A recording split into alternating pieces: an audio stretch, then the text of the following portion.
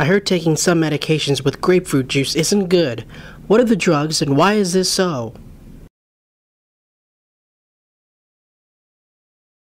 Grapefruit juice has an interesting chemical that changes enzymes in our liver.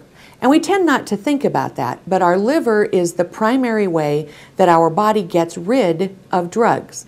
If you are drinking or grapefruit juice or eating grapefruits, those liver enzymes can change and you actually end up with more drug than we intended. Again, it's one of those situations where you kind of have to ask drug by drug, but if it changes the way your heart beats or if it calms you when you're anxious, chances are it's one you can't have with grapefruit.